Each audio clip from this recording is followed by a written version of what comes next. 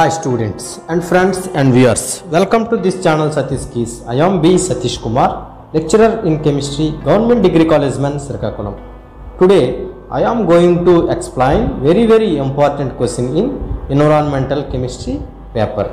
So the question is, what is a photochemical smog and its mechanism and effects? Finally, control methods of photochemical smog. Everything we will discuss in this presentation. So about this question is regularly we have seen in our semester examination, and some of the students are requested to explain this question. That is why I make this video for them. So first of all, కాంతి రసాయన smog అనగానేమి, దాని చర్య విధానము, దానివల్ల కలిగే హానికర ఫలితాలు, మరి నివారణ ఉపాయాలు ఏంటి అన్నది ఈరోజు మనం డిస్కస్ చేస్తున్నామండి. ముందుగా స్మాగ్, పేరులో ఉంది కాంతి రసాయన స్మోగ్ ఆర్ స్మాగ్ అంట. మరి స్మాగ్ అంటే ఏంటంటే పొగ మరియు మంచుల మిశ్రమాన్ని మనం స్మాగ్ అని అంటామండి. అయితే ఈ స్మాగ్ని రెండు రకాలుగా వర్గీకరించారండి, based on the chemical substituent present in that fog. ఈ ఫాగ్లో ఉన్నటువంటి రసాయనాలను బేస్ చేసుకొని ఈ స్మాగ్ని రెండు రకాలుగా వర్గీకరించారండి. అందులో మొట్టమొదటి స్మాగ్ గురించి చూస్తే క్లాసికల్ స్మాగ్ అంటామండి. దీన్నే సాంప్రదాయ స్మోగు లేదా లండన్ స్మోగు లేదా శేఖరణ స్మోగ్ అని కూడా పిలుస్తామండి. మొట్టమొదటిగా యూకేలో ఈ స్మాగ్ని గుర్తించడం జరిగింది, అందువల్లనే దీన్ని లండన్ స్మోగ్ అని అంటారండి. అయితే ఈ స్మోగ్లో ఉండేటువంటి ప్రధాన సమ్మేళనం మనం చూస్తే SO2 అండి.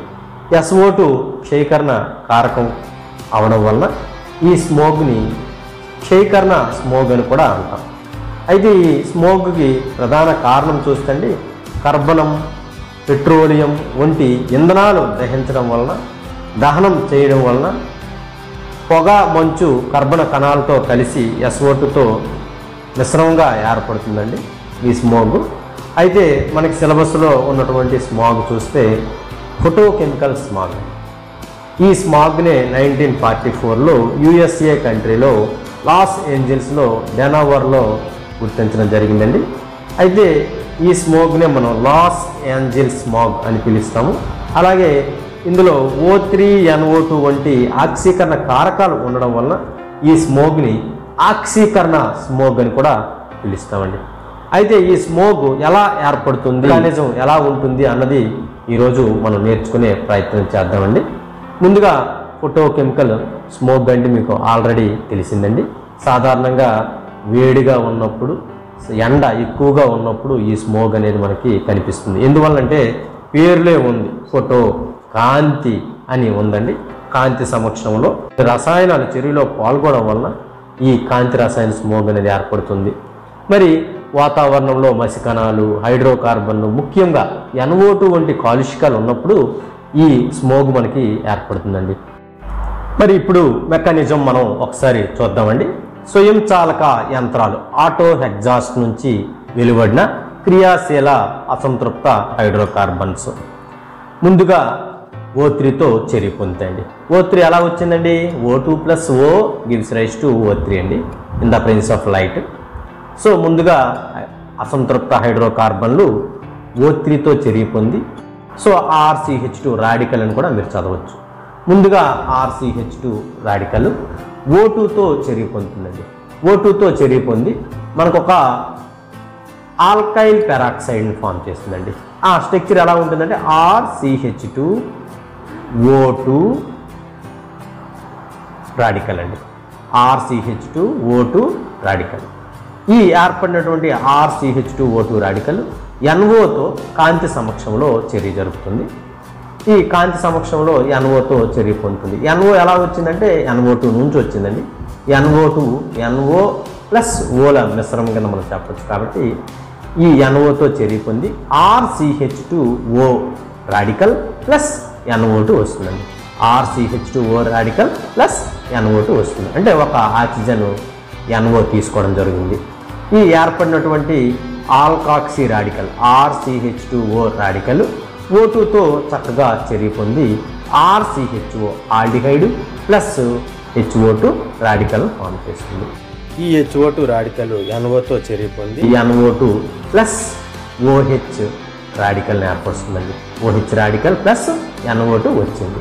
ఈ వచ్చినటువంటి NO2 మరలా RCH3తో చర్య పొందుతుందండి. చర్య పొంది మనకి RCH2 వస్తుంది రాడికల్. మళ్ళీ ఈ విధంగా సైక్లిక్ వలయ మెకానిజాన్ని ఫాలో అవుతుందండి.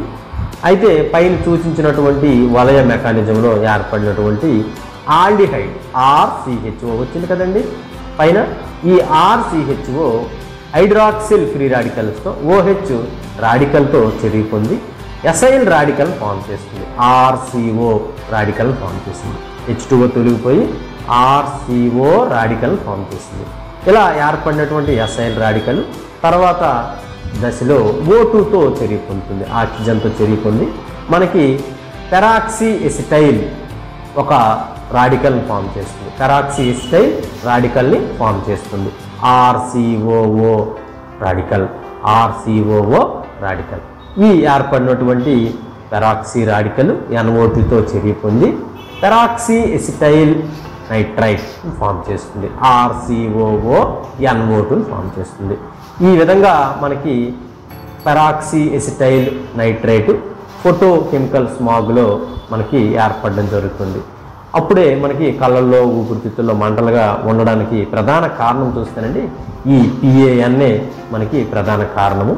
సో ఇది సాధారణంగా ఎండ ఎక్కువగా ఉన్నప్పుడు మనకి ఈ స్మాగ్ అనేది మనకి కనిపిస్తూ ఉందండి. ఈ విధంగా మనం ఫోటోకెమికల్ స్మాగ్ గురించి మనకు అడిగితే ఈ మెకానిజం ఇలా రాయవలసి ఉంటుందండి. ఇకపోతే ఈ స్మాగ్ వలన మనకి వచ్చే డిసీజెస్ మనం ఒకసారి చూస్తేనండి పల్మనరీ ఎడిమా అనే డిసీజెస్ వస్తాయండి. కొన్ని గంటల పాటు మనం ఈ స్మాగ్కు గురైతే O3PAN వలన కళ్ళుల్లో ఊపిరితిత్తుల్లో మంటలు కలుగుతుందండి. ఇక 50 మిల్లీగ్రాముల గాఢత గల O2 సోకడం వలన ఊపిరితిత్తుల్లో రక్తం గడ్డకట్టబడి పల్మొనరీ ఎడిమా అనే జబ్బు సంభవించి మరణం కూడా దారితీసే అవకాశాలు ఉంటాయండి. ఇకపోతే ఈ ఫోటోకెమికల్ స్మాగ్ వలన విపరీతమైన హాని కలుగుతుందండి మొక్కలకి. దీనివలన కిరణజన్య సంయోగక్రియ రేట్ అనేది తగ్గిపోవడం జరుగుతుంది. ఇకపోతే లోహాలు, చలువురాతి కట్టడాలు, విగ్రహాలు, బిల్డింగ్ పరికరాలు, బట్టలు, కాగితము, రబ్బర్లు, చర్మము, పెయింటింగ్ వస్తువులు ఇవన్నీ ఉపరితలం పైన ఈ మంచు సోకడం వలన అవి కాంతిహీనంగా మారే అవకాశం కూడా ఉంటుందండి. ఇకపోతే మ్యూకస్ మెంబ్రేన్లో ప్రధానంగా మంట మనకి ఉంటుందండి ఈ ఫోటోకెమికల్ స్మాగ్ వలన. ఇక ఫోటోకెమికల్ స్మాగ్లో NOx నైట్రోజన్ ఆక్సైడ్స్ ఫలితంగా గుండె, ఊపిరితిత్తులు, కళ్ళు సంబంధించిన దీర్ఘకాలిక జబ్బులు వచ్చే అవకాశం కూడా ఎక్కువగా ఉంటుందండి. ఇక ఫోటోకెమికల్ స్మాగ్ వల్ల ప్రధానంగా ఐ సమస్యలు మనకి వస్తాయండి. ఇక మరి దీన్ని మనం నివారించే మార్గాలు మనం ఒకసారి ఆలోచిస్తేనండి దహన యంత్రాల్లోనూ వాహనాల్లో వాడే పెట్రోల్లో మనం ప్రతి విస్ఫోటక పదార్థంగా TEL టెట్రాఎథైల్ లెడ్ అనే పదార్థాన్ని మనం కలపడం వలన హైడ్రోకార్బన్లు విడుదల కొంతవరకు అరికట్టబడతాయి. ఇక రెండో విషయం చూస్తే ప్లాటినం వంటి ఉత్ప్రేరకాల సమక్షంలో హైడ్రోకార్బన్లు మనం ఆక్సీకరణం కావించాలి. ఇక అధిశ్వాసన ప్రక్రియలను ఉపయోగించి హైడ్రోకార్బన్ల ఉద్గారాన్ని కూడా మనం తగ్గిస్తే మనకి ఈ తీవ్రత తగ్గుతుందండి. ఇక ఇంకొక కంట్రోల్ మెథడ్ చూస్తే పొగమంచు ఏర్పడడానికి ప్రధాన కారణమైనటువంటి ప్రాథమిక కాలుష్యాలు అయినటువంటి NO, NO2 హైడ్రోకార్బన్లు మొట్టమొదటిగా మనం ఆఫ్ చేయగలిగితేనండి మనకి O3PAN ఏర్పడకుండా మనం ఆపొచ్చండి. సో ఇదొక పద్ధతి అండి. ఇక లాస్ట్ చూస్తే అధిక ఉష్ణోగ్రత వద్ద బొగ్గుని అలాగే ఆయిల్స్ని దహనం గావించడం వల్ల పొగ మంచుకి ప్రాథమిక కాలుష్యకం అయినటువంటి NO, NO2లను కొంతవరకు వాతావరణంలో ప్రవేశించకుండా అదుపు చేయవచ్చండి. ఈ విధంగా మనం రాయవలసి ఉంటుందండి ఫోటోకెమికల్ స్మాగ్ గురించి. So thank you students, thank you. అనండి.